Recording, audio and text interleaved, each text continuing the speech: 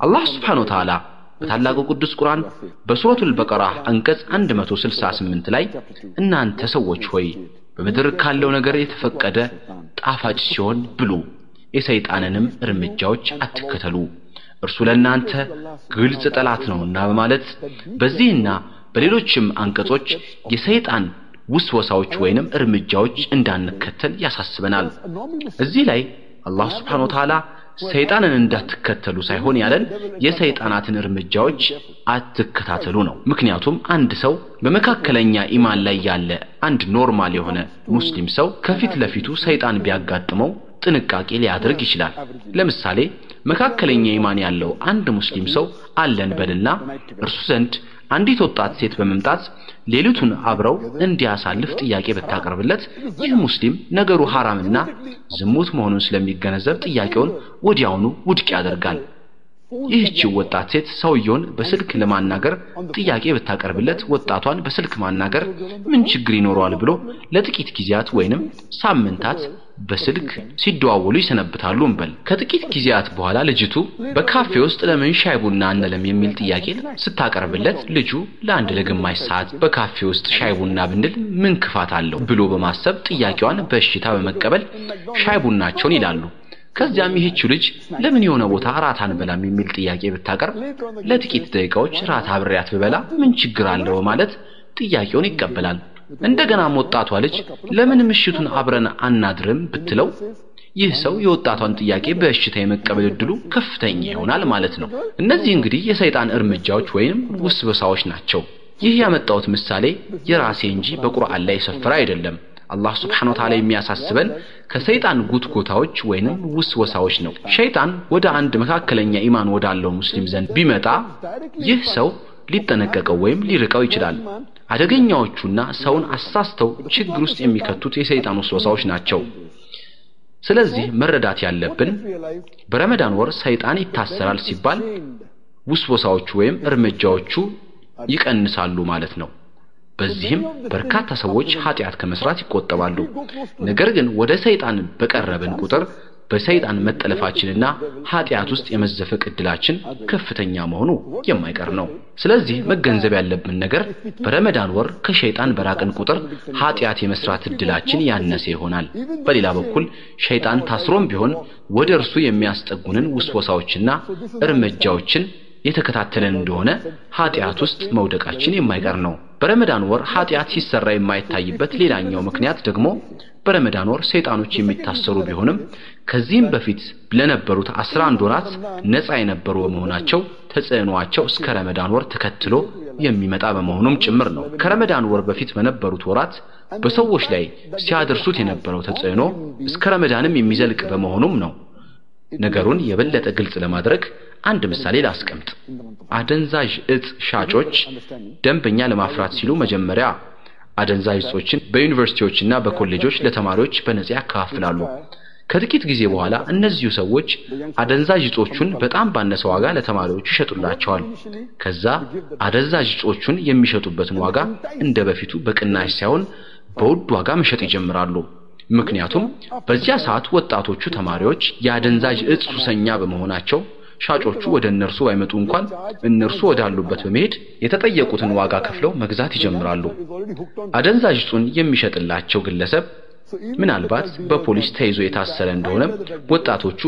ሌላ የሚሸጥላቸው ሰው መፈለጋቸው የማይቀር ነው ስለዚህ እነዚህ ሰዎች ያደንዛዥ እጽ ሱሰኛ ወይም የሸይጣን ሱሰኛ ስለሆኑ ሰይጣኑ ታስሮም ቢሆን ተጽዕኖ ግን የሚለቃቸው አይሆንም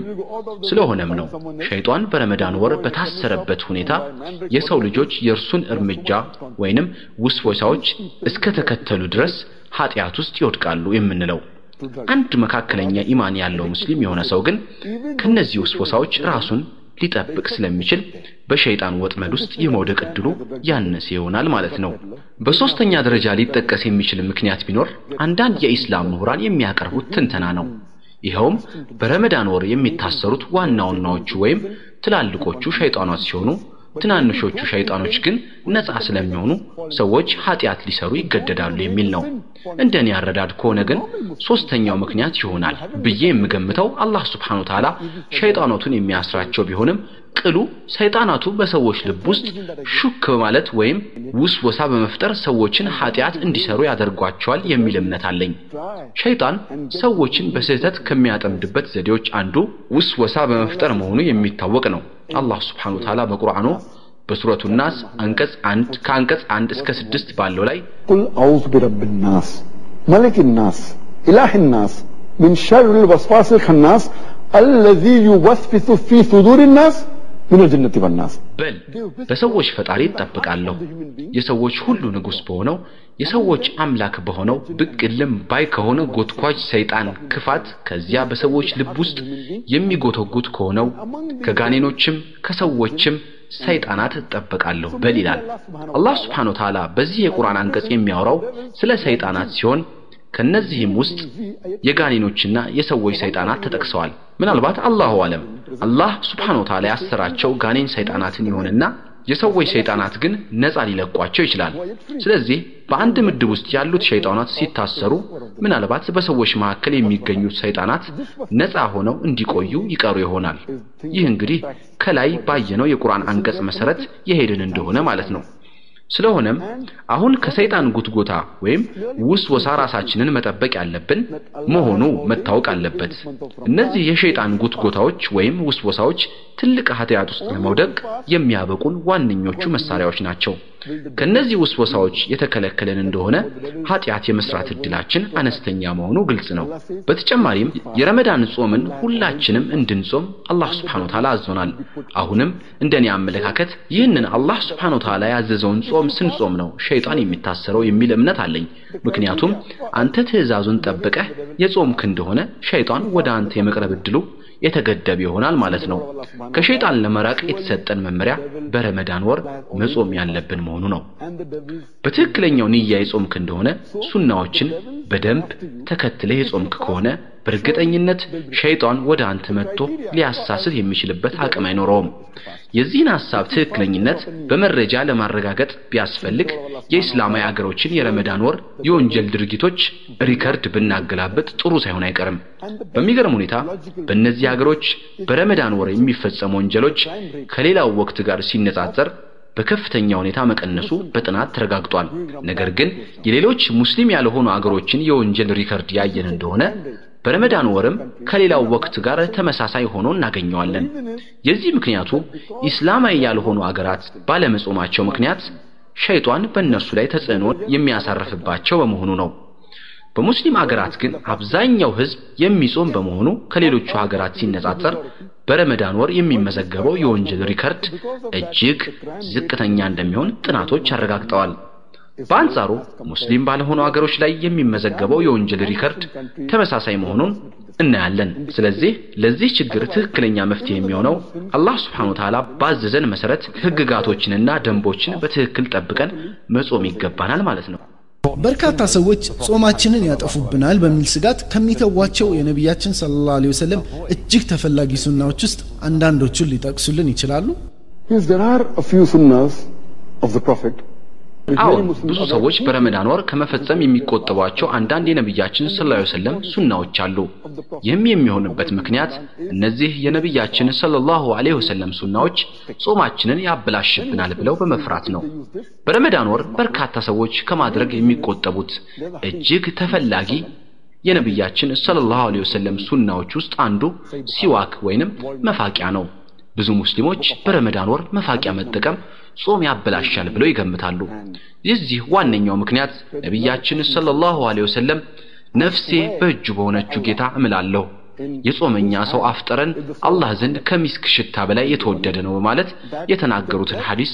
መሰረት በማድረግ ብዙ ሰዎች ሲዋክ ተጠቅመው ጥሩ ያልሆነውን ያፋቸውን ጠረን ካስወገዱ አላህ Subhanahu Wa Ta'ala ከሚስክ ሽቶ በላይ የሚወደውን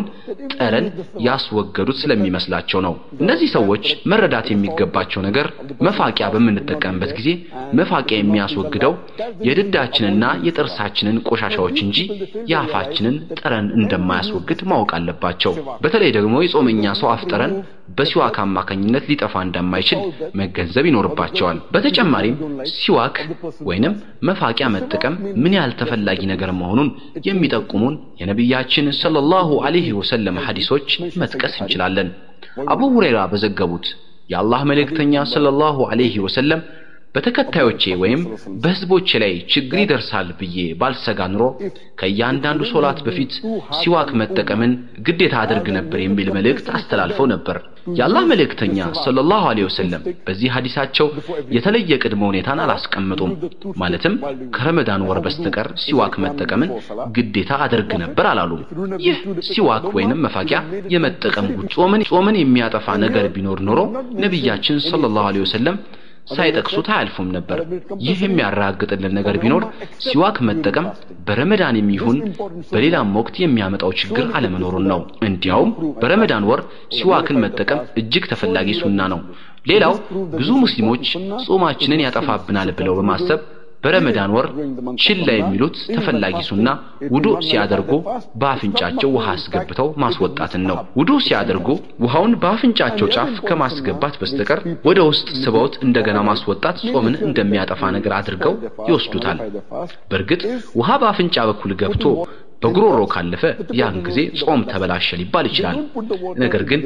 ይህ ሊሆን የሚችልበት እድል በጣም ይጠበበ ነው የአላህ መልእክተኛ ነብዩ መሐመድ ሰለላሁ ዐለይሂ ወሰለም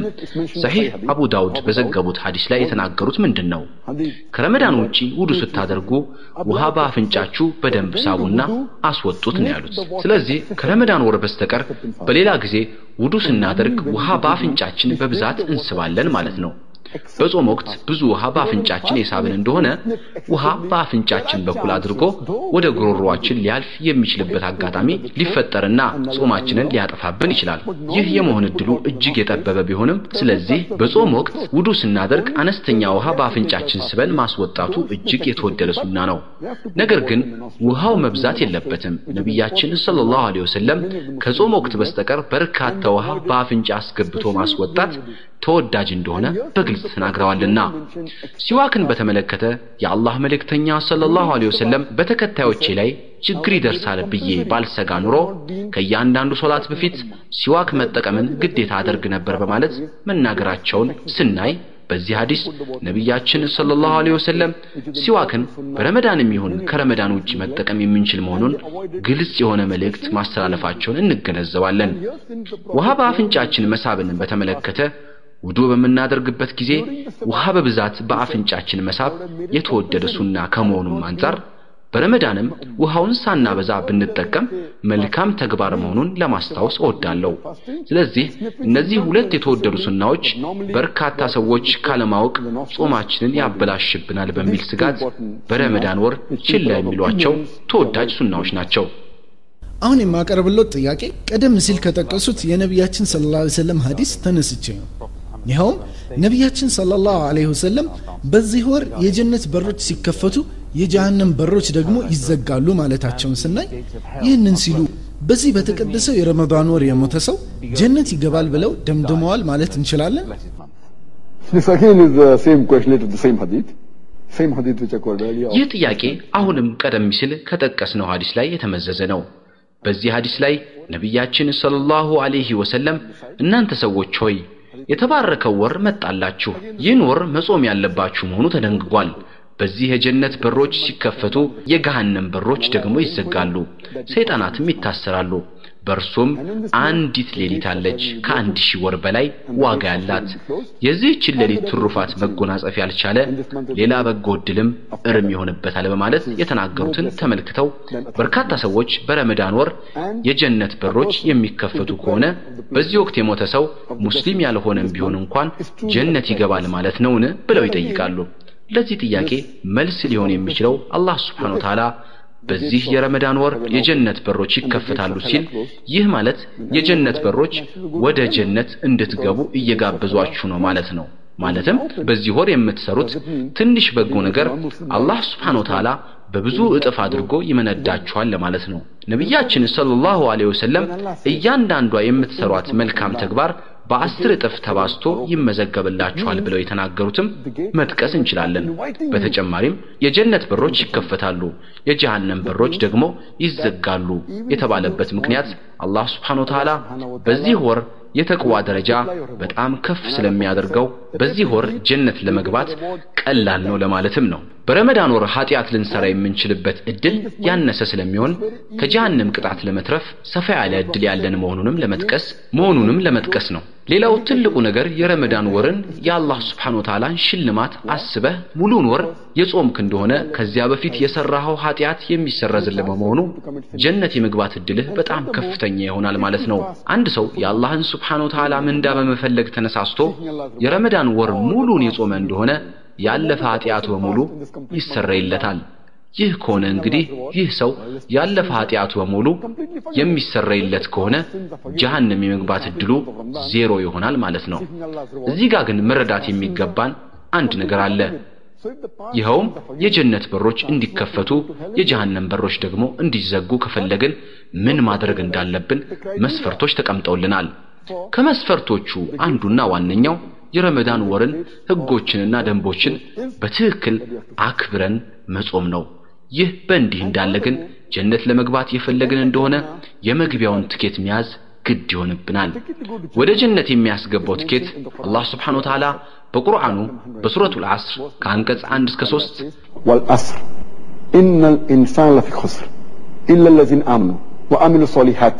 فتواصوا بالحق وتواصوا بالصبر በጊዜያት ምላለው ሰው ሁሉ በርግጥ በኪሳራ ውስጥ ነው እነዚህ ያመኑትና መልካሞችን የሰሩት በእውነትም አደራ የተባባሉት በመታገስም አደራ የተባባሉት ብቻ ሲቀሩ ይላል እንደ ኢማሙ ሻፊ ገለጻ ከሆነ የሰው ልጅ ይህንን አንድ ሱራ ብቻ ተግባራዊ ቢያደርግ ኑሮ ለመዳን በቂው ይሆን ነበር ብለዋል ይህ የቁርአን ሱራ እጅግ ተፈላጊ ከመሆኑ የተነሳ ወደ መድህን የሚወስድ መንገድ ተብሎ ይጠራል ስለዚህ ማንኛውም ሰው ገነት ለመግባት የወደደ እንደሆነ አራት መስፈርቶችን ማሟላት ይጠበቅበታል በመጀመሪያ ኢማን በሁለተኛ ደግሞ መልካም ተግባራትን መስራት በሶስተኛው ሰዎችን ወደ እምነት መጣራትና የመጨረሻው ደግሞ በሰዎች መካከል ትዕግስትና ጽኑነት እንዲሰፍን መጣራት ናቸው ስለዚህ የጀነት በሮች ይከፈታሉ ሲባል እንደዚያው ዝም ብሎ ሰተት ብሎ መግባት አይሆንም የመግቢያውን ትኬት መያዝ ይጠበቅብሃል ትኬቱንም የምታገኘው በኢማን መልካም ተግባራትን በመስራት ሰዎችን ወደ እውነት በመጥራት በሰዎች መካከል ትዕግስትና ጽኑነት እንዲሰፍን በመጣራት ነው ትኬቱን ለማግኘት በጣም የተመቸ ጊዜ ቢኖር የረመዳን ወር ነው ይህም የሚሆንበት ምክንያት በዚህ የተቀደሰ ወር የኢማን ደረጃ በጣም ከፍ ይላል እንደዚሁም እያንዳንዱ የምትሰራው መልካም ተግባር በብዙ እጥፍ ተባዝቶ ይመዘገብልሃል ስለዚህ የዚህ ሐዲስ ትርጉም በአጭሩ ሲቀመጥ ጀነት ለመግባት መሟላት የሚገባቸውን መስፈርቶች መቀመጣቸውንና እነዚህን መስፈርቶች ለማሟላት የረመዳን ወር ከሌላው ጊዜ የተሻለ መሆኑን ለማመልከት የተነገረ ነው ሁሉም ሰው ግን ጀነት ይገባል ማለት ግን አይደለም ኢማን የሌለው ሰው በረመዳን ወር ቢሞትም ጀነት እንደማይገባ ግን በእርግጠኝነት መናገር ይቻላል አንድ ሰው ጀነት ለመግባት የፈለገ እንደሆነ የመግቢያ ትኬት መያዝ ያስፈልገዋል ይህ ትኬት የሚገኘው ቀደም ሲል እንደተጠቀስነው በሱረቱል ዐስር አንቀጽ ላይ ይገኛል በተጨማሪም ሐዲሱን በደንብ ያየኸው እንደሆነ የገነት በሮች እንዲከፈቱና የጀሃነም በሮች እንዲዘጉ የግዴታ ረመዳንና ህጎቹን ደንቦቹን ጠብቀ መጾም እንዳለበት ያስረዳሃል እንደዚሁም በዚህ ሐዲስ ላይ አንዲት ሌሊት አለች ከ1000 ወራት በላይ ዋጋ ያላት የሚል ጥቅስ አለ ይህ ማለት ሌላው ቀርቶ በዚህች አንድ ሌሊት ብቻ እንኳን ኢባዳ አደረክና አላህን Subhanahu Wa Ta'ala ካወሳ ይህች አንድ ሌሊት እንደ 1000 ወሮች ተደርጋ እንደሚቆጠርልህ ያስረዳሃል 1000 ወር ማለት ወደ 80 ዓመታት ገደማ ማለት ነው ስለዚህ እድለኛው ነህ በዚህች አንድ ሌሊት ያደረከው ኢባዳ ከአንድ የህይወት ዘመን ጋር የሚስተካከል በመሆኑ የአላህን Subhanahu Wa Ta'ala ሽልማት ለማግኘት የሚኖርህ እድል በጣም ሰፊ ይሆናል ማለት ነው የአንድ ሰው አማካይ እድሜ 60 ዓመት ከመሆኑ አንፃር ያቺ አንድ ሌሊት ከ80 ዓመት በላይ ዋጋ አላት በመሆኑም ከሰው ልጅ አማካይ እድሜ መብለጧን እንረዳለን ስለዚህ በዚህች አንድ ሌሊት እንኳን ወደ ገነት የመግባት እድሉን ከፍ ታደርግልሃለች ማለት ነው በሐዲሱ መጨረሻ ላይ ደግሞ የዚህች ሌሊት ትሩፋት መጎናጸፍ ያልቻለ ሌላ በጎ እድልም እርም ይሆንበታል የሚለውን ስንመለከት ደግሞ ይህ መልእክት ሁሉም ሰው ጀነት ይገባል ማለት እንዳልሆነ በግልጽ ያስረዳናል ምክንያቱም ሰዎች በተቀደሰው የረመዳን ወር ማግኘት የሚገባቸውን ትሩፋት ግዴታዎቻቸውን ባለመወጣት የሚያጡት ከሆነ ጀነት የመግባት እድላቸውን አጠበቡት ማለት ነው ይህ ጉዳይ ሙስሊም ያልሆኑትን ሰዎችም የሚመለከት ጭምር ነው ዶክተር ዛኪር ጀዛከላሁ ኸይራ ለጥያቄዎቹ ሁሉ ሰፋ ያለ ማብራሪያ በመስጠት ዕውቀት የተሞላባቸው መልሶች እጅግ አድርጌ ላመሰግነው ተወዳለሁ ማሻአላህ አልহামዱሊላህ ክቡራን ወንድሞችና እህቶች በዛሬው ውይይታችን ልክ እንደኔው እናንተም ጠቃሚ ትምህርት ቀስማችኋል ብዬ ተስፋ አደርጋለሁ አሰላሙ አለይኩም ወራህመቱላሂ ወበረካቱሁ ብዬ ሰናበታለሁ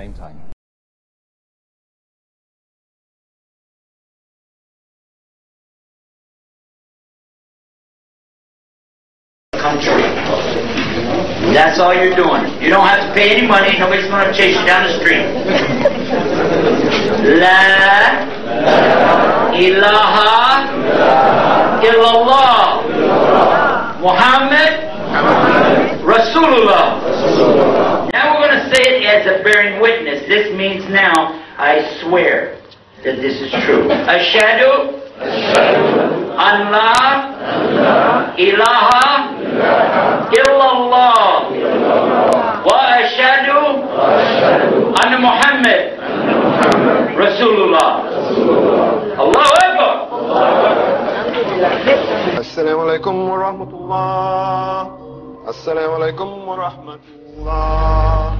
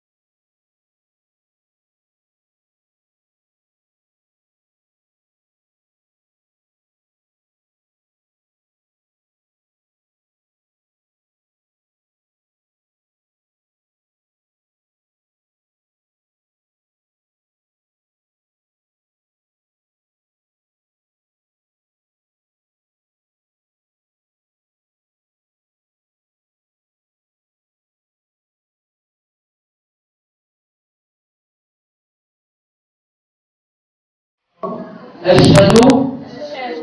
أن لا إله إلا الله وأشهد أن Muhammad Rasulullah. Ich bezeuge, dass niemand das Recht hat, angebetet zu werden, außer Allah. Und ich bezeuge, dass Muhammad sein Gesandter ist. Alhamdulillah. Ashhadu an la ilaha illallah wa ashhadu anna